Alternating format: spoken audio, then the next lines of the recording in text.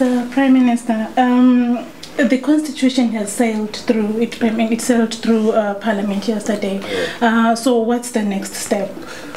The next step is for the Constitution to be presented to the Senate, and once the Senate is approved, which means that both houses have approved the bill, it now awaits the President's assent, and hopefully in the next week should be able to be accomplished. And what can we then expect? What then expect is that a number of processes will then follow. First one is there's got to be an alignment of all the laws, especially those that impinge on the elections, to be realigned to the new constitutional, which will be the constitution of the country. And what are those laws? Oh, there are so many: AIPA, POSA, the Electoral Act in the main. They are discussing it. What changes will be required in terms of the new constitution, and generally just remove all impediments to the freedoms of the people. After that, after the laws, we have to have 1 month voter registration, followed by 1 month of voter inspection. So you're looking at 2 months there. After that, once these steps have been taken, it's now needs for the consultation around the date of election, which means that you have to give certain legal notices, 1 month of notice, and hopefully that's the completion of the roadmap. And it's the issue of reforms, Mr. Prime Minister, that seems to be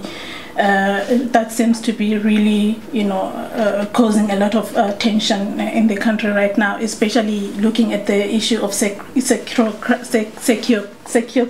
Sorry, with the general saying, they are not ready to meet, or rather, the security sector, they are saying, it's something that is uncalled for. So, well, it's not their choice. It's not their choice, really. The choice is political. It's a political process. It has nothing to do with general. If the security sector is answerable to the civilian authority, and the civilian authority feel that it is important to draw up a code of conduct for the role of the security sector, that's up to that. But if they were to subvert the role of the civilian authority, it means that they've subverted the Constitution. Is that what they are saying?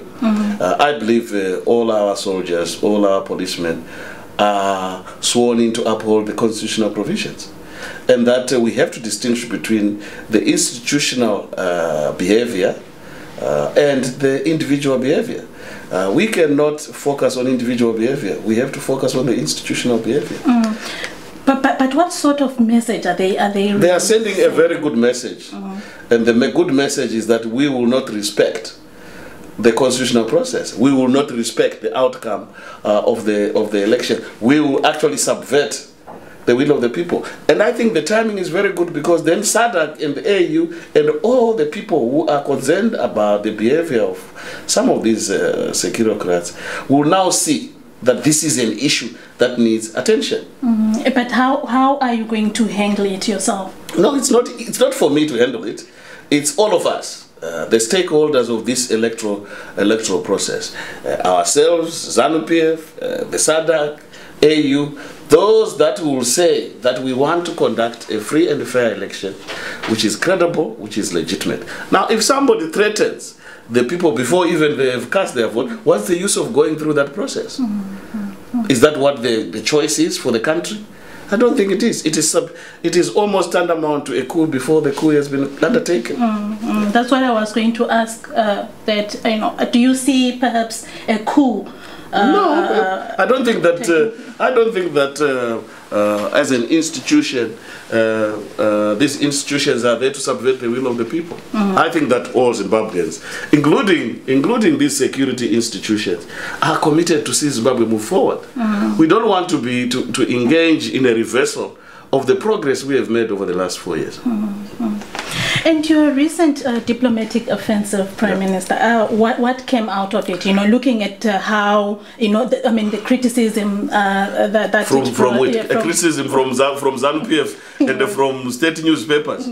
I just brushed that aside. Okay. I have as much right to engage the people who are our guarantors, to update them on what's happening. And in this case, I think it's a very timely process. We are celebrating 50 years of Africa, and Africa is a guarantor of our global political agreement. And therefore, to update leaders on what is happening in Zimbabwe, including the fact that we're actually finding the political hurdles of lack of political will on the part of President Mugabe and ZANU-PF to submit themselves to the issues that we have agreed. That this is a political hurdle. And we have all evidence to demonstrate that.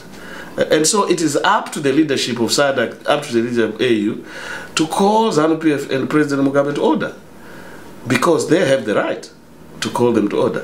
But they are saying you had all these 4 years to work on the implementation of the... Well, the 4 years of frustrating lack of political will on the part of ZANU-PF. We make agreements, they subvert, they don't want to agree on that. So eventually we are saying we can't go to election without these reforms. So it's necessary to engage the broader African community. And looking at the GNU itself, would you say it has been a worthwhile to be part of the inclusive government? That's for Zimbabweans to testify, and I'm sure that every Zimbabwean will testify to the progress that has been made over the last 4 years. Given our situation in 2008, every Zimbabwean across the political divide will demonstrate that this has been, in hindsight, a very good political move. And when do we expect the elections? When I don't have a particular date. There are processes. There are legal and political processes that will determine the date of election. But certainly I can only say that it cannot go beyond October. Remember that we have 29 June, which is the end of Parliament. And from then on, according to the transitional mechanisms, we have 4 months in which the executive has to conduct an election. So within those 4 months, that we have to go to an election. And the issue of funding? Funding, I think, has become an issue. Firstly, we appreciated the fact that we don't have sufficient resources ourselves. And therefore, we have to seek United Nations support. But you see, the United Nations have come out with a process that they need to evaluate the political situation first before they can consider our request, which process is actually under consideration. But whilst we are doing that, our colleagues in ZANU-PF have cried foul that we don't want external interference. But you cannot have it both ways. On one end, you need people's money. On the other, you don't want those people to set terms. It's something that we are grappling with. So there is no consensus really as to this approach. And how well prepared is your party for these elections? Seeing that you have failed as a party to conduct the primary elections. Who has failed to conduct primary elections? Like they were supposed to start. Who said that? I want to say this: we will conduct our elections, primary or otherwise, when we want. And timing is very important. But why did they fail to kick off last week? We just decided we'll do it after our policy conference. Because we have to time our primary elections with regards to where the possible elections will be conducted. It's not a legal violation of anyone. We are ready to conduct our election. We have agreed on the rules. We have got our electoral colleges for all the primaries. ZANU-PF has not even agreed on what rules will apply in their primary elections. So why would we be pressurized to go and conduct primary elections with the people who are not even ready to conduct, to have agreed rules? And what is what is it that you fear most about the upcoming elections, considering the violence and the... No, the violence is our elections have always been characterized by violence.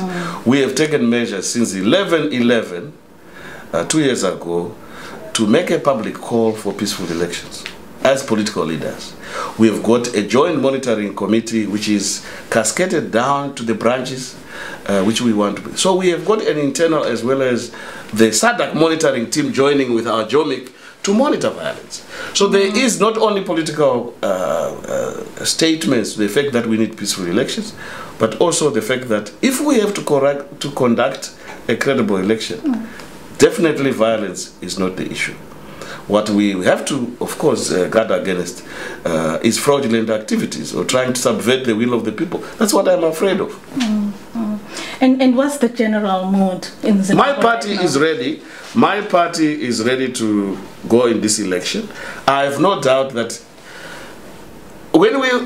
if we won the last election, which everyone accepts, we won the last election, I don't see any reason why people should change that position. I see a more positive expression of that people want change. And that change is represented by the MDC. And do you still believe that you are the best hope for change? I can't evaluate myself. I can only say that the MDC represents the most positive stage for the country, the most transformation that has ever taken place in that country. We have got a jobs plan, we have got all the plans in place. We represent a more robust future rather than the archaic ZANU-PF past, you know. So there is a very distinctive narrative between the two parties. Thank you very much, Mr. Prime Minister, for your time. Thank you. So much.